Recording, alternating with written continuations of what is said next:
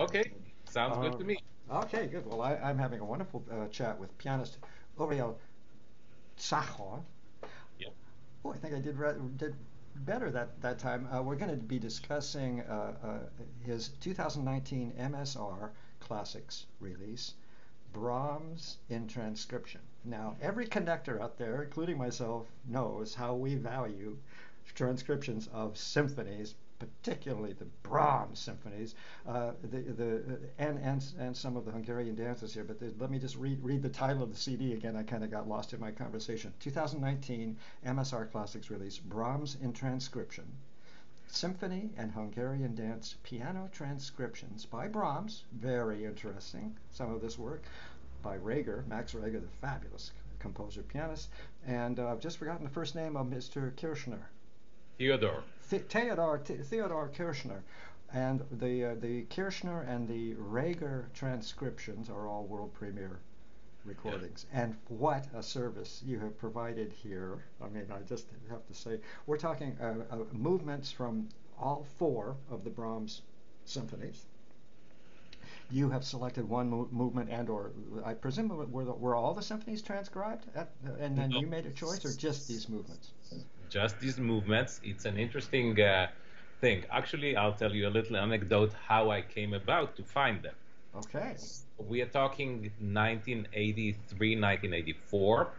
I was at doing my DMA at the Juilliard School of Music, which was started also about transcription, but within the Brahms Schumann circle of friends and composers. And I was kind of trying to find a niche, what to do with the DMA project itself. And then in 1983, the 150th anniversary of the birth of Brahms, Breitkopf und Hartel published the world first printing of the scherzo that's also on this disc. So that when I saw that, of course, it's incredibly difficult. But I decided, well, that is something that I really want to explore because obviously it hasn't been recorded, hasn't been played. It's the first printing. And so I was traveling, touring in Europe, in the States, and the idea came to me. There I transcribed the other three movements for solo piano of the Schumann Quintet because I read that Brahms wanted to complete the whole piece. Clara Schumann, who got the dedication for this transcription, wanted it to be done. And so I spoke with my advisor at Juilliard, Dr. Barry Brook, the great musicologist, and he said, "Hey, Uriel, I just bumped into you in Paris last 2 weeks ago. I heard you play a wonderful recital in Salle Gaveau and you played Brahms and Schumann. I really liked your Schumann. I really loved your Brahms. I think you're the guy to do it. Go for it." And Nice. so I transcribed it, and that's another project, and did record the format that the scherzo movement of Brahms back then on the Devox label that was released in '96 was the world premiere recording of the Brahms scherzo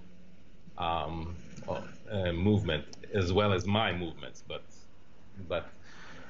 during the preparation of the written, so that's the side story, the kind of the background. Yeah. I looked through the archives. Juilliard had those huge catalog books back then of the whole collection of the archives of the New York Public Library next door. So, of course, back then, as we know, no internet, no nothing. So I looked at the card catalog, photocopies, page by page, whatever I could find about Schumann, about Brahms, about anything to do with the Schumann-Brahms circle that might be important material to put in the introductory notes for the transcription of the actual music that I did. And then I saw this card that says 5 slow movements from Brahms symphonies by Max Reger. And I said, that looks very interesting.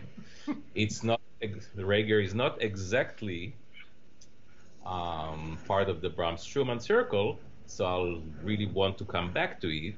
So of course I took notes and wrote the call number of the card and said, I'll get back to it. Let me get this DMA going and the transcription and the whole thing, and I'll come back to it.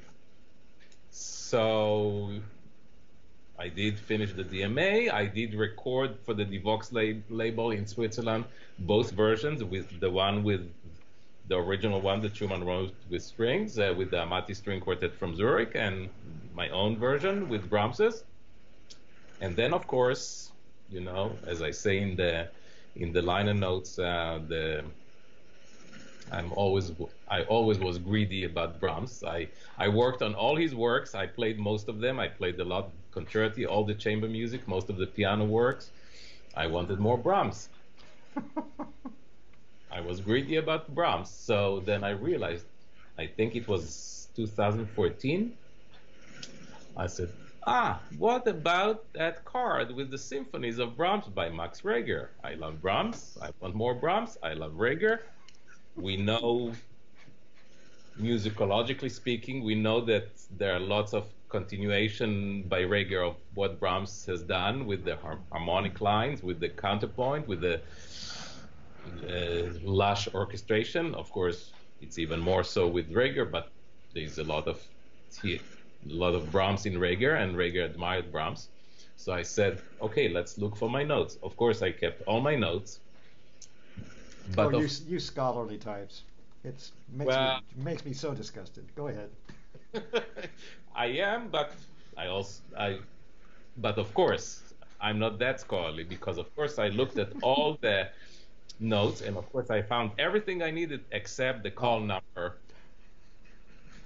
So I said, all right, okay, so it was summer, I was touring back and forth, and I said, okay, let me write to the research department of the New York Public Library, the archives in Lincoln Center, see what they say. So I wrote them, sent an email, and hey, I remember that collection, and it could be that it's too fragile for you to copy that, whatever, but in case, can you at least tell me the call number, and if in some way or the other it's available? And in the meantime, then I went to Israel to play some concerts and visit family, etc. Came back, and then 2 days after I came back, an email from them. Sure, we have it. Here is the call number. Fabulous. And if you send us $45 on PayPal, we'll send to your computer the score. I said, hey, how easy can that be?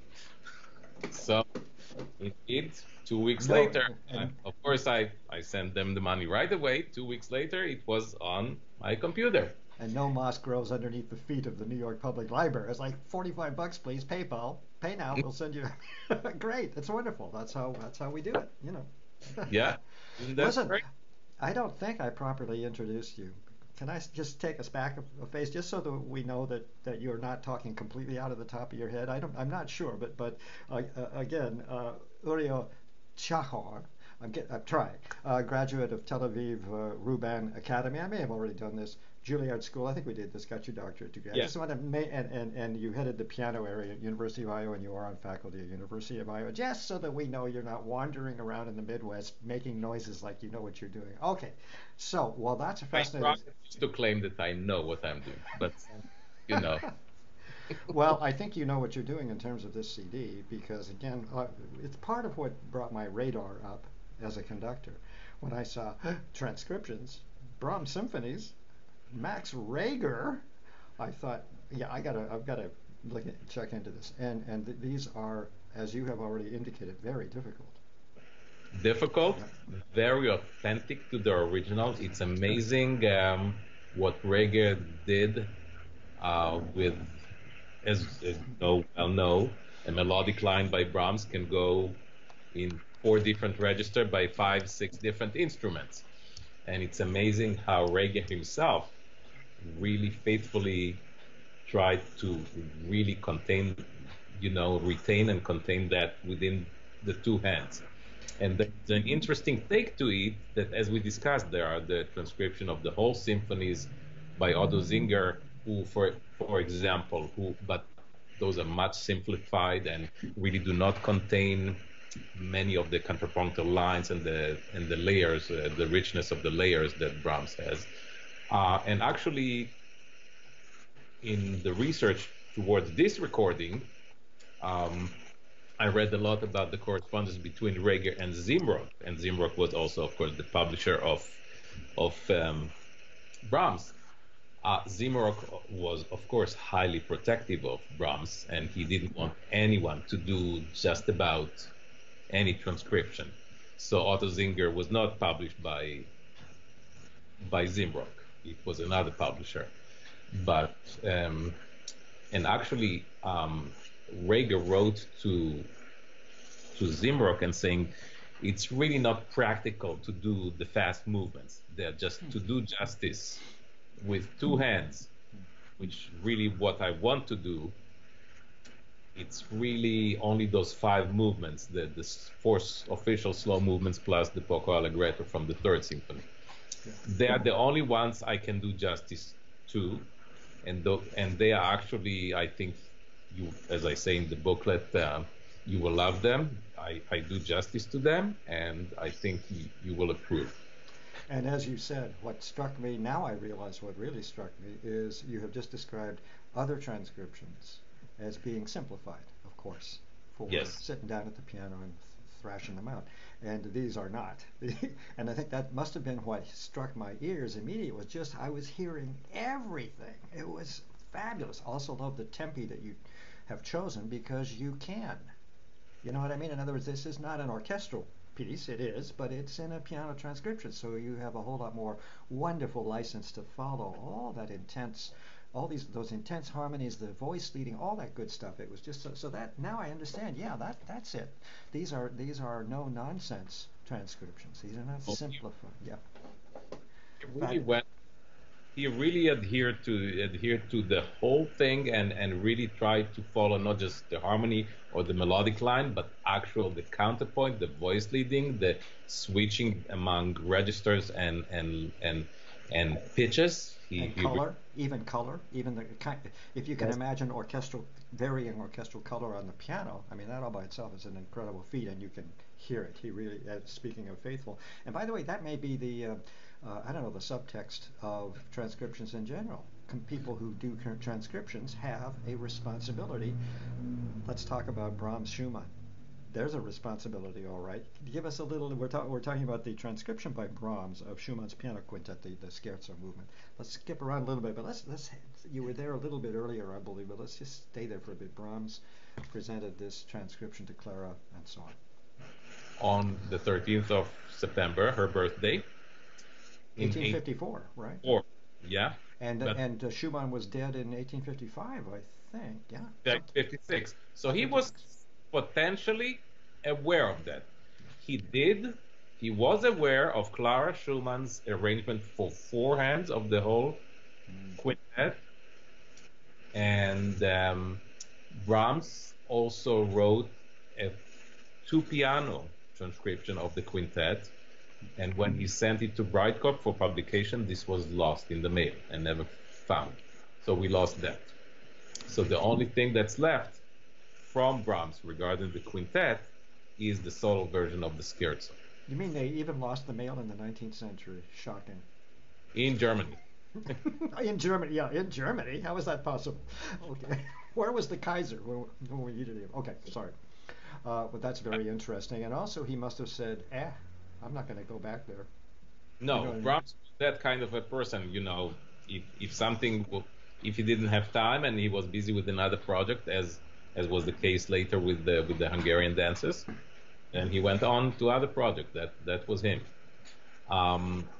But the transcription of the Schumann is, again, like the Reger, that's the hallmark of, I believe, of the whole disc, is very, very faithful. I mean, he really follows. I mean, it's another challenge because you have the piano part of the quintet there, and on top of that, he weaves the string parts into that. It's amazing. And it's not just that it's hard to play, but it's also hard to imagine how he so successfully was able to integrate those voices of the strings into already a thick piano part. And it suits him. It suits Brahms perfectly. I'm thinking the perfectionist, the classicist, if you will. I know we're not quite in that, but just the idea that he took this piece, this quintet, and studied it carefully, and then reconceived it perfectly in terms of respect for the original. I mean, he was so respectful of other composers, not just the great ones like his friend Schumann, but also, so to speak, lesser composers. So he was always very respectful of any musicians that tried to write music and to really believed in what he or she believed. I mean, the typical, the couple for Ernst Sorgerburn, Henrietta and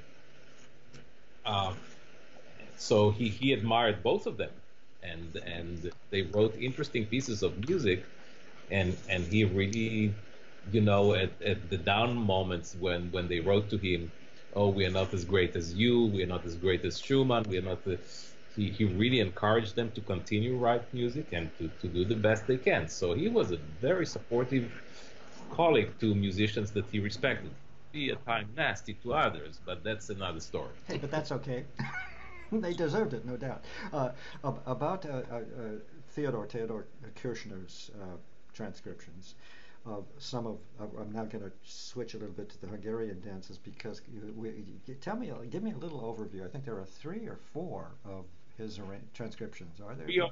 Three on this disc. I mean, there are 11 altogether. Yeah. It's interesting that I've switched back and forth. So, of course, the disc contains Brahms's original solo piano transcription of the Hungarian dances, and they have a history, of course, having started being forehand, and then some of them were orchestrated, including the first one, the G minor, that's on the disc, and then so piano transcription at the request of, again, Zimrock, the publisher. I mean, because, of course, they were good money makers for both of them, and they were wonderful pieces. But it's interesting that Brahms used to play them a lot in concerts. He heard, of course, all those gypsies tunes. Excuse my phone, my clock is going off. Pardon me. Yeah, in Budapest.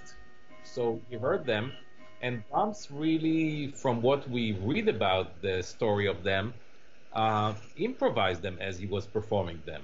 So actually, when Zimrock asked him to do the forehand arrangement, it was easier for him because he actually, on some level, simplified each part. So together, 2 amateur pianists could play them.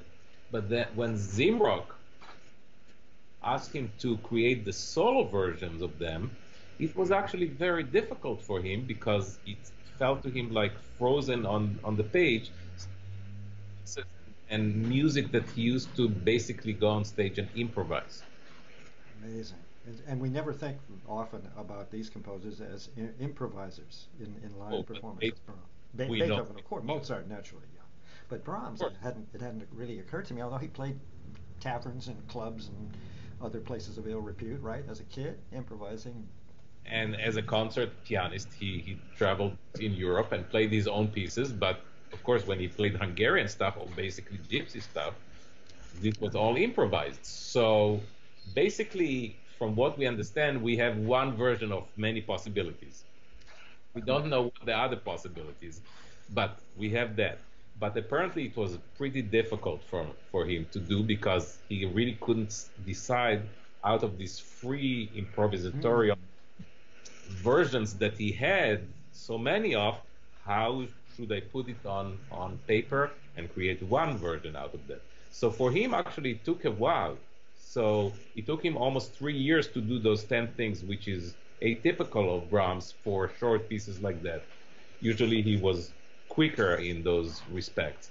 And what a fascinating story you've just given about the mind and his mind is swimming with the 18,000 variations he's done of number seven. I don't know, Hungarian dance, and his head is like, what, how, where do I pull the notes and put something down forever? What must have been really So for me, it felt very rigid and kind of stiff, and so that I suspect we don't know that exactly. He basically said to Zimrock when Zimrock asked him about the other 11 dances, he said, "Well, I'm busy with other stuff." But we suspect because they're actually more contrapunctally complicated that he really didn't want to deal with that experience again. So he said, why don't you give it to somebody else? He didn't specify Kirchner, interestingly. That was Zimrock who approached him. But Brahms did know Kirchner. Of course, No. because Kirchner did, with Brahms' blessing, many other piano transcriptions of him. Yeah, I mean, the main thing is the two piano piece on the theme by Schumann, the variation opus 23. And that was the request of Brahms. Ah, got it. And there were piano trio transcription of the string sextet that Kirchner did. So many things that, and many leaders. So he knew, and as I said, Brahms hinted at some point that, oh, Kirchner, Theodore, he's my official transcriber, basically. Oh, that's right. You mentioned that. Excellent. Well, while we're down there with the Schumann-Brahms transcription of the piano quintet we just discussed, the scherzo movement, because Brahms was a classicist, I mean, he's kind of stuck with that. I don't know whether it's really true, but you know what I'm trying to say. That thing. Well, he was not of, as I say in the booklet, not of the list, the German future school, but rather the other school in Germany. So therefore, his Gluck would be very, very carefully put together. I'm thinking again of the Gavotte from the opera. Oh, boy, here I go. I'm in trouble now. Iphigénie and Aulide. Oh, that was horrible. And anyway, but this charming little Gavotte. But the idea that as I listen to it, it ends the CD. Yes, it does. And for me, it was just like, ooh, kind of a full circle. Brahms as classicist. Absolutely. Adoring Gluck, the great classical opera composer, if you will, from that period. And we know that actually from the Baroque period, of course, Brahms adored Bach, but he was one of the few who really played and collected the full output of Scarlatti. Oh. He had many volumes of Scarlatti in his library. And Gluck is kind of a transitional composer, is he not? He sort of transitions into the classic period. That's what's kind of the analogy I was trying to make. This great care and those kind of colors, that kind of classical form, whatever that is. I mean, again, it's pianistically difficult because it's an ensemble put into two lines, or in the middle 3 lines, actually. The well-known... the third hand or whatever that is. The third hand effect, the 2 thumbs playing one melody and the other fingers around it doing something else. Yeah. Did you suffer any cramps? Me? No. Just curious. I'm sorry, I couldn't resist. I'm seeing all thumbs at the keyboard, and Okay. A little backstory. You're Israeli? Yes. I was actually born in Mumbai. My father was a civil engineer. That was the day job. At night, I don't know to this day. I mean, they're both in a better place, supposedly. But and he could never talk to him. But he was a spy, basically working for the Israeli Mossad. That makes meals interesting. Probably lots of silence. Yeah. So that's why I say I don't really know for sure. But from what I gathered, they were both, my parents, Holocaust survivors. So when my father passed away and my mother passed away, I saw lots of correspondence of underground operations during the Second World War. So I think it was in his blood to be a spy. So that was one of the operations. The family lived there in Mumbai back then, and I was born there in 1958. I was just trying to put a year there because it would have been after the war. I presume that those sections of the world were at threat. Yes. Communist overtaking. So in other words, Western interests would be very interested in making sure things for example, that the empire, that India does not fall to the bad guys, something like Exactly. that. So he was exactly what operation I don't know and will never know, but his day job was civil engineer, his night, whatever. Wow. So born in Mumbai, then what?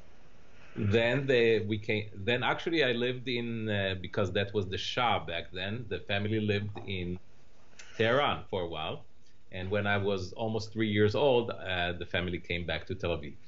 So I was raised in Israel and went to did my undergraduate at the Tel Aviv Rubin Academy with a great, stunning pianist and teacher, Mindru Katz, and then went to Juilliard to finish my masters, to do my masters and do my DMA there. And how did anybody pick up on you? You know, did anybody say, "Oh, we've got somebody over here in Israel. Let's bring." You know what I mean? Those stories, or did you just say, "Hey, I'm here. Take me. Listen." Well, um, like any um, like any saturated market, like even Israel, if you do well abroad, and I started winning competition, I got the prize at the Queen Elizabeth competition, Busoni competition, other competitions. Those are Start, big. started playing a lot in Europe and the United States, and then of course the door were opening more so in Israel. So that's basically how I started my career in the early 80s, in 1983, 1984, winning some awards and starting from there. I did some Beethoven recordings and for EMI, and then later other labels in France and Belgium, and that's how things really started. Did you immigrate to the United States, or was it a just a position? I mean, did you get to be Well, an I American did. citizen? Well, I was in New York, and and then when this position came up, I accepted, and yeah, the rest is history. Bingo. That's all. Yeah, That's all it takes. I'm serious. you know. and I mean, obviously they like my teaching in the interview, they like my playing, so here we are. There you go. And, Okay, good. Excellent. I just wanted to ask about that sort of history. People are always curious. And was piano, from childhood, or did you well, tap it's into piano? interesting. I started, of course, as a kid, 6, 7. I had many interests, electronics, as As you see, we see. vacuum tube electronics that occasionally I build. And, I was actually, high school was very interested in chemistry and physics. So I could have been an engineer, but at some point the music bug hit me when I was 16, 6, 17. I said, no, I really want to do that. And And was that when your father threatened to disown you? he said, well, try double major. And then I went to study with Mintu Katz, and who accepted me before the academy. And he knew the merchandise, so to speak. And my parents were there, and he said, I will take you under one condition. He knew it. I didn't ask him. No scheme there, no nothing. He said, only if you only major in music, nothing else, for 3 years. Obviously, it's not the first set of parents that Yeah, exactly. it's okay, do music, but do something real on the side so you can fall on that, just in case. He said, I will only take you if you only do that, devote you 150% of your time to do that, dedicate yourself, because that's the only way to doing this and succeeding, or at least finding out whether you can really do it and whether you really truly love it. And so when my parents, I didn't convince them, I didn't need to, he convinced them. He Exactly told, right. Yeah. They surrendered on the spot. yeah, Your father, the spy, just said, "Okay, you win." my mother was also, try that. And she heard that and said, okay, if the master says, well, follow that. And by the way, it makes perfect sense. It's a very sensible way. You have to be involved long enough to decide whether this is really what you're going to do with your life. So If you, even if you're gifted, as you clearly were, to Juilliard and so on. I'm just going to browse through. How are we doing time wise? I'm going to browse through just a little bit, literally as we speak, because I do my famous triple stars after some of these. Basically, one of the questions I was going to ask, because it seems kind of possibly deliberate, is there are Hungarian dances on this CD that are Brahms, period. Okay, and then there are Hungarian dances of Brahms that are transcribed. What's the difference, or is that another dumb question in that what as a pianist, what can you go, ooh, yeah, this is Brahms, or or what? Is there any, what I'm trying to ask? Is there real difference in the feel, in the performance between the Kirchner arrangement and the Brahms arrangement of And the the music? yeah, something like that. The conception, or because do you sit down and say, ah, this is Brahms, yeah, and then So oh, this is Kirchner. because you said there are three dances, so the program here is an outcome, of course, of many many live performances all over the states, all over the world, basically, in Europe, in Israel, in Hong Kong, in many places. And so obviously I did not do everything all at the same time. The fixed thing was the five movements of Reger. They didn't change, but the Hungarian dances by Kirchner did change over time as far as my selections. I started with the last two, E major, E minor of 2021. And interesting, I went to, I believe it was a university somewhere in Illinois. Um, and one of my colleagues said, it's really interesting um, to compare the Brahms and the Kirchner. The Kirchner to her sounded much more Schumannesque Maybe because thicker or something. voice, Maybe thicker. but the thin, maybe thinner, Oh, thinner. maybe the Okay. way he went with the voice leading, the way he changed the inversions of the harmony from the original four hands.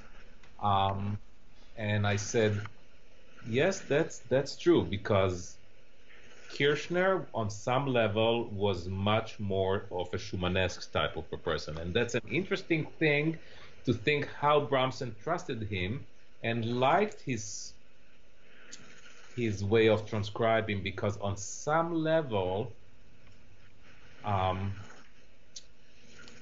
Brahms is more kind of monophonic, homophonic at times, Yes. and virtuoso, while it's a little bit simplified, but just to understand how one can view the difference, while Kirchner can be much more contrapuntal, a bit thinner, which makes thing not so thin, but rather transparent. Clearer. Yes. Yes. Exactly. Yes. And on some level, my hunch now, after looking into all that, is that almost Brahms intuitively wanted him to do those dances because Brahms viewed them as much more contrapuntal and more complex to transcribe, hence more work, which he didn't want to do, and or was busy with other projects, and he thought that Kirchner would do a very good job. But it's interesting that some of them do sound more Brahmsian or less Brahms. So, for example, the last two, really to my colleague and few others, but she was the most emphatic, to say that it really sounds material of Brahms, but in the style of Schumann. Well, let me try and catch my breath and see if I understood what you have just discoursed, because it is fascinating and it also makes some kind of circle. There's something there with Brahms Schumann that is so fascinating.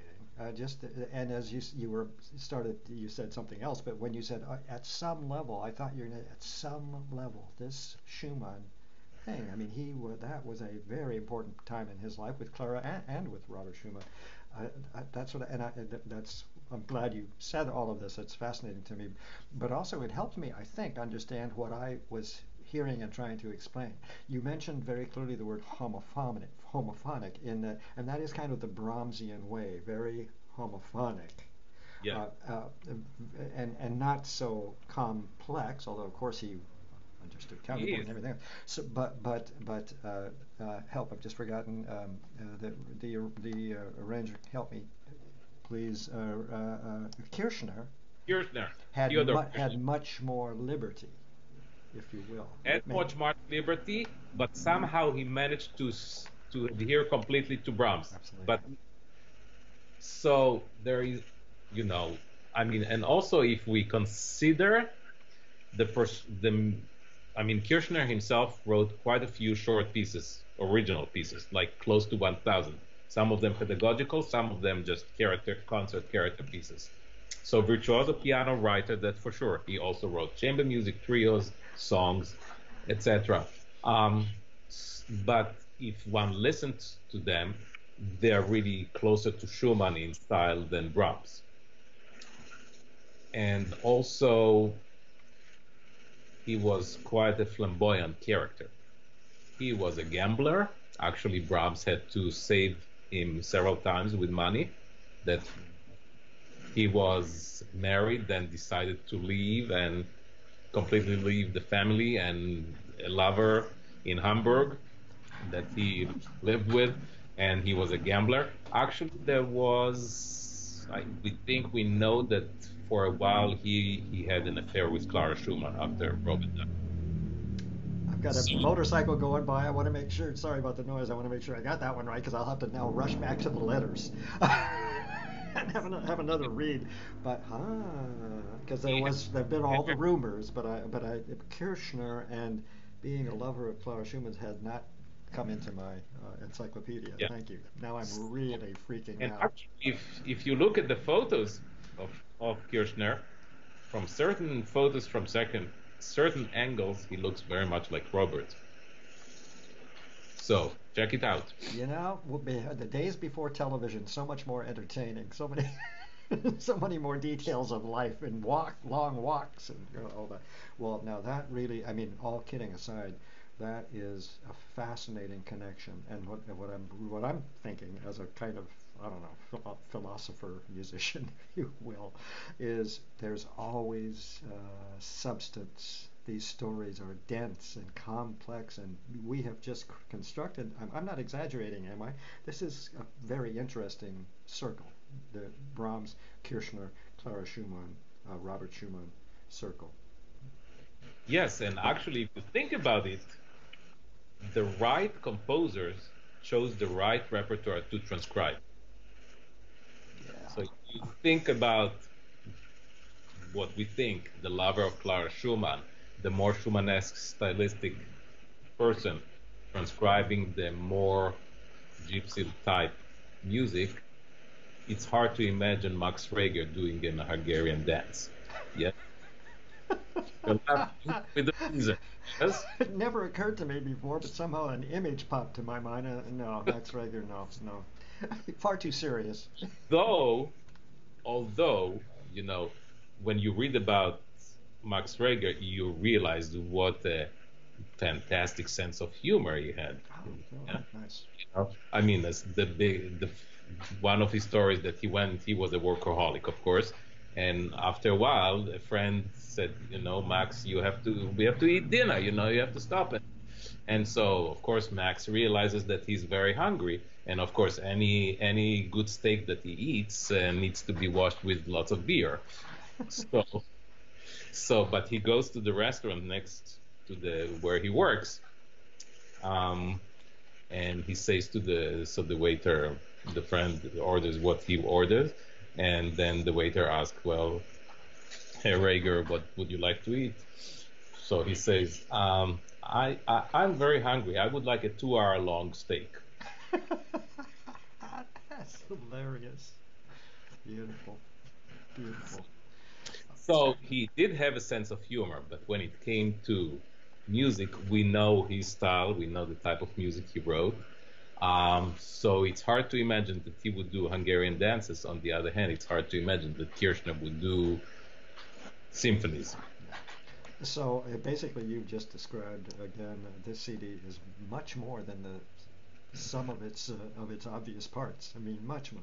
Very fascinating CD. I think what have I forgotten to ask you? What would you like to put out to anybody? You're I happy. think how I came to be to know those pieces, it's an important thing, and I told you about that. Yeah. And the character of players there, and so I think we covered a lot of Yeah, territory. I think we did. So let me do a little repetition, just so this will go up on the interview will go up on performingartsreview.net, and then I'll follow with a review one of these days. I'm behind on reviews, That's okay. and we'll get that going. But I want everyone and how to buy the CD and so on. But this is really a gem. I'm so glad that it jumped out at me. To be honest, I saw Brahms Transcription. That was it.